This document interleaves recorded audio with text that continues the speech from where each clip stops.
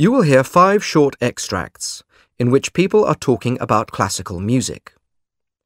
For questions 19 to 23, choose from the list A to H the reason each person gives for starting to play classical music. Use the letters only once. There are 3 extra letters which you do not need to use. You now have 30 seconds to look at part 3.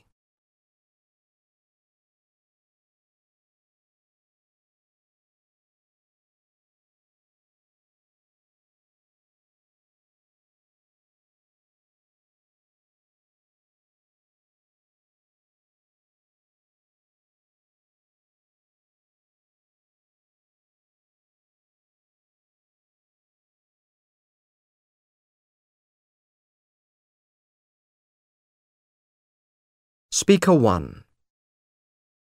Classical music's often seen as old-fashioned, and though there's people everywhere who go to concerts, and some classical musicians are big-name stars, it doesn't really excite young people that much.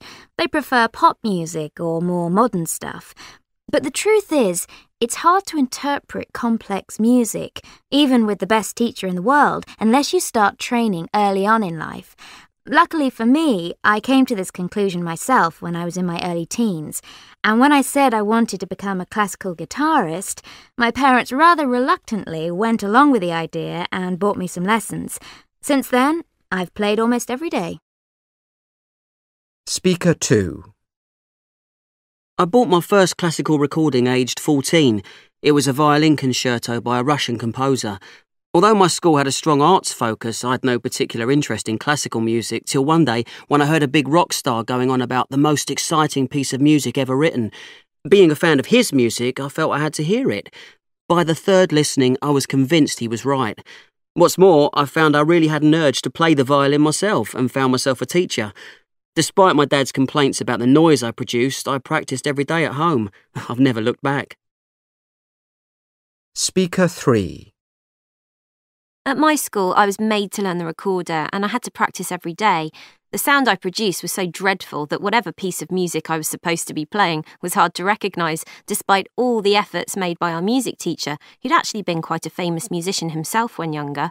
It took a while, but I recovered from that and got to know the work of some of the top composers thanks to my uncle. That got me excited enough to beg to have piano lessons when I was about 12.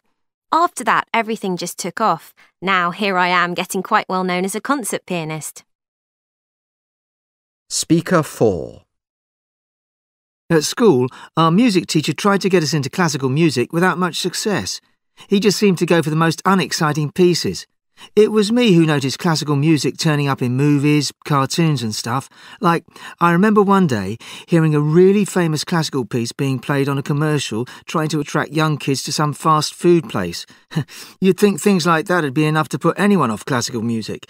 But they had the opposite effect on me, encouraging me to want to learn to play and seek out a good teacher, which is what I did, much to my mum's amazement, I remember. Speaker 5. Although my dad had taught me to play the flute at an early age, I didn't get interested in learning to play classical music then. I wasn't willing to try and understand it and didn't realise you have to do that in order to enjoy it. As a kid, I wanted something that made me jump and got me going, made me feel happy or enthusiastic, so I resisted the efforts of my teacher to introduce me to classical music. She got there in the end, though, by sheer persistence, convincing me that there's great excitement to be found in the joy of playing something difficult and doing it well. Now play the recording again.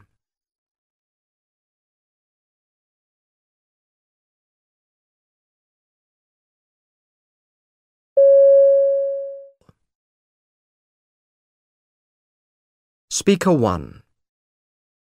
Classical music's often seen as old-fashioned, and though there's people everywhere who go to concerts, and some classical musicians are big-name stars, it doesn't really excite young people that much.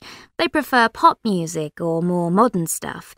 But the truth is, it's hard to interpret complex music, even with the best teacher in the world, unless you start training early on in life. Luckily for me, I came to this conclusion myself when I was in my early teens, and when I said I wanted to become a classical guitarist, my parents rather reluctantly went along with the idea and bought me some lessons. Since then, I've played almost every day. Speaker 2. I bought my first classical recording aged 14. It was a violin concerto by a Russian composer. Although my school had a strong arts focus, I had no particular interest in classical music till one day when I heard a big rock star going on about the most exciting piece of music ever written. Being a fan of his music, I felt I had to hear it. By the third listening, I was convinced he was right. What's more, I found I really had an urge to play the violin myself and found myself a teacher. Despite my dad's complaints about the noise I produced, I practiced every day at home. I've never looked back. Speaker 3. At my school, I was made to learn the recorder and I had to practice every day. The sound I produced was so dreadful that whatever piece of music I was supposed to be playing was hard to recognise, despite all the efforts made by our music teacher, who'd actually been quite a famous musician himself when younger. It took a while, but I recovered from that and got to know the work of some of the top composers thanks to my uncle. That got me excited enough to beg to have piano lessons when I was about 12. After that, everything just took off. Now here I am getting quite well known as a concert pianist. Speaker 4. At school, our music teacher tried to get us into classical music without much success. He just seemed to go for the most unexciting pieces. It was me who noticed classical music turning up in movies, cartoons and stuff. Like, I remember one day hearing a really famous classical piece being played on a commercial trying to attract young kids to some fast food place. You'd think things like that would be enough to put anyone off classical music. But they had the opposite effect on me, encouraging me to want to learn to play and seek out a good teacher, which is what I did, much to my mum's amazement, I remember. Speaker 5. Although my dad had taught me to play the flute at an early age, I didn't get interested in learning to play classical music then. I wasn't willing to try and understand it and didn't realise you have to do that in order to enjoy it. As a kid, I wanted something that made me jump and got me going, made me feel happy or enthusiastic, so I resisted the efforts of my teacher to introduce me to classical music. She got there in the end, though, by sheer persistence, convincing me that there's great excitement to be found in the joy of playing something difficult and doing it well. Now play the recording again. That is the end of part 3. Now turn to part 4.